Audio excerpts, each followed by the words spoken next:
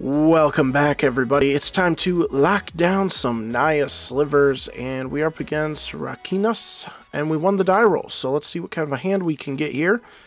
It looks like it's perfectly acceptable, which is good. Finally, some keepable hands. I will take it. I will take it. Probably go... Ooh, what to do? Kind of want to play Thriving Grove. Because I kind of want to put down Sidewinder and Plated, but then I'm losing my red source. Do I take that chance? I do have the Gem Hide in hand. It depends on what we're up against, but we're kind of blind. I kind of want to do it. And just try it. Call white, play double Sidewinder, Plated, and then go into a Gem Hide, start powering out some stuff. Get my hand out as quickly as possible. That's what I'm going for here. Hopefully you guys all had a good Christmas and everything was nice and relaxing. Mine was somewhat stressful, but that's alright. And of course we're up against black, which actually works out better for our plan because we can play around some edicts potentially. So let's go ahead and do that. There's our striking, so we're already getting burned on that side of things, which is a bit unfortunate. Let's see, are they going to kill here? Pass. My wife got me some custom t-shirt. A little lockdown tee. It's pretty sweet. Got a nice big logo on the back too. First lockdown merch I've gotten. Nice Christmas gift from her. Oh, we got some Orzhov going on. What are we up against now, I wonder? Okay. Aeronaut. Scout. Oh, is this the Scout? Okay, I think we played this one recently, but this is a new card, so maybe it's a little bit different. We'll see. Alright, we got our Gemmy. Another Gemmy. Which is funny. We're just gonna go straight into our Predatory. Pass a turn. Get ready to dump a hand next turn. Start getting in there for lots of damage. Looking for that removal. I don't know if they're going to play it. Maybe they don't have a lot. Maybe they've got just a little bit. Gains flying until end of turn. Core Sky Climber. Really cool artwork on that one. It is a 3-2. Bit of a problem. We're bringing in the spinnerets from the sideboard, obviously. We're the spinnerets. We've only got one.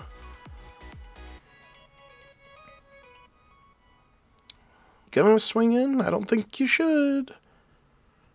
Yeah, the thing that could be best right here would be a Heart Sliver. But I will take that too. Let's just put down all the dirtiness. Really go for it. You know, really swing it heavy here. We're gonna do it with this guy. Get that first strike down. Oh, sorry. Get in for 4 damage, because why not? With our little Gem Hide, you know, just carrying us through this game. Boom. First strike, 4-5. Beautiful, beautiful board. And they're in a bit of trouble. They got 5 cards in hand. I don't know what they're going to be able to do with this kind of a massive board, but our Thriving Grove play paid off, and I think it is a risk you have to take with this deck sometimes. You don't always want to call red. Important thing to remember is you've only got 3 cards, potentially 4 that are red in your main deck, typically, in this current build. So, you know, you're better off calling the colors you know you're going to need 100%. Tap and untap ally you control, you gain 2 life. Well, okay. Got Summoning Sickness and they're on the back pedal now, so that's not really going to help them too much here. Yeah, and we'll go to sideboard. Alright, cool. Let's bring in our Spinneret. We'll cut a Sentinel. We'll get a swift response for those flyers just in case. They might be playing with some enchantment stuff, but I haven't seen it, so I'm not going to worry about it. Hunter should be pretty useful. Kind of want to keep him. We need to cut 2 cards so we can cut a Winding. Maybe we just cut the 2 Sentinels? Sure, why not? Let's do it. Kind of want Hunter. I'm kind of thinking Hunter might be all right in case we don't find our Spinneret. It's another way to deal with the flyers if we need to. Force the blocks, get them off the board, save our life total. Maybe trade a creature, but we're getting rid of the flyers, and that's important. Especially because we've only got the one Spinneret as a defense. So we got 4 responses to the flyers. We got the 2 Swift response, the Spinneret, and a Hunter, essentially. I'm feeling pretty confident. They do have the play here. We got the draw, and all our mana is right. It's not the strongest of hands, but I will keep. We can get there. I'm not going to mulligan this. Not going to mulligan this. We're starting off with tapped, and we will too, unless we pull into a forest, I think. Other predatory is not bad. See here, I've got the Fort Mountain in hand. I'm going to call white. We can use the extra white more than we can use that extra mountain. And we've got a gem hide, so. Alright, another ally enters the battlefield under your control. Each opponent loses 1 life, you gain 1 life. Alright, the combo begins. I'm not super concerned about that yet. But this is nice. We can put down 2 creatures. That's kind of what I wanted to see. Start building up a board, slam the gem hide, same thing as last time. Get the power building quickly, force them into a position of no return. No return for you allies.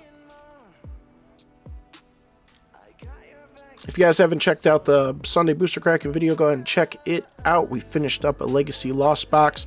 It was a lot of fun. It's kind of a rare box, so there's some cool stuff in there. Ooh, you got a little pump thing going on. Creatures you control get +1/+1. Okay. Cost 5. We can race that. I'm not super concerned yet. Interesting, interesting. Let's put down the gem. Let's put down the striking. Let's put down the predatory. Pass the turn. Empty our hand out. Should I have done that a little differently? I'm trying to think, is there a way where I could have just tapped our normal mana so we could just do a full-out swing here? But we'll see. Strong. Very strong. We're going to have double poisonous no matter what. And swinging in with some 3/4s. Which is good. They're a little bit behind. I think we're going to see a quick concede here. It's going to be a quick one. Can we keep it under the 10-minute mark? Is it likely? I think it kind of is. They're in a rough state. 3 cards left. They do not have the pump. They can ping us a little bit, gain some extra life, but that's only going to help them so much. That'll help them. Smart move going after the Viverland, actually, and they don't even know about that other Viverland in hand. But honestly, it's not going to help them when I drop this predatory Viverland, so it's kind of all for naught. The pressure's still on. They might have... I get why they went for the Viverland, but they might have had a better shot if they had gone for the predatory. Ooh, and we've got a Swift response. Interesting. Well, I'm not concerned about using that yet, that's for sure.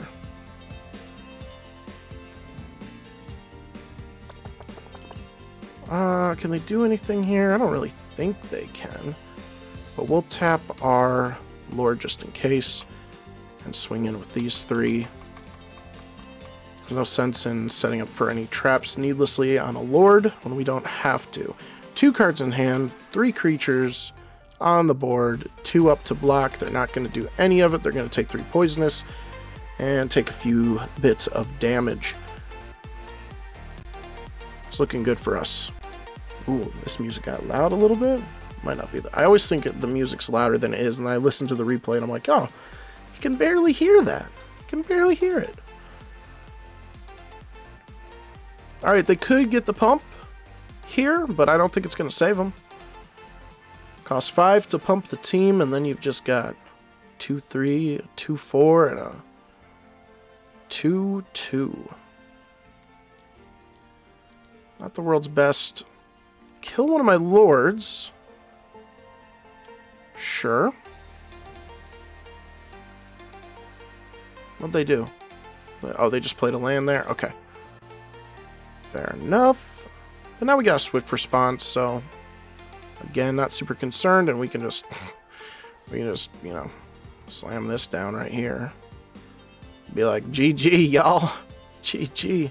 Oh, we hit the 10-minute mark. Oh, bummer. Alright, we're full on swinging here. There's nothing to be scared about. They can't do crap right now to us. So they're forced to chump block, lose a bunch of their board. One card in hand. Yeah, they definitely brought in some removal against us. Interesting with this. That's an expensive sorcery. Why this one? Something to do with the Devoid? Like, why would you bring that in if it wasn't for the Devoid? No color reasoning. I'm not sure. I've never seen that be a thing. This is obviously a deck they're testing out, but I don't see how that's a useful piece of removal, especially when you're playing black. You've got so many options. I don't see how that's beneficial to you. 6 poisonous, 6 life. We have 16. They've just got a healer. And yeah, 2 cards. I think it's a GG. Another healer, sure, but that's really not going to do much here. It's not even going to save them. One more turn, that's for sure. I think they're realizing it. Can we get a 3-2-1 and concede, good sir? There we go. Ooh, that was some good timing. Thank you very much. GG's. Yeah, the ally combo, I don't know how to feel about it. Not super strong. Man, we were starting to draw a lot of lands, though. That was tough. Interesting. I like digging deep. Let's dig deeper. Oh, we would have got that Hunter Viverlink going, but alright, cool. Well, leave a like if you enjoyed that video, and make sure to subscribe, support the channel, and stay tuned for more Slivers the rest of the week here. Take care, and we will see you guys in the next video.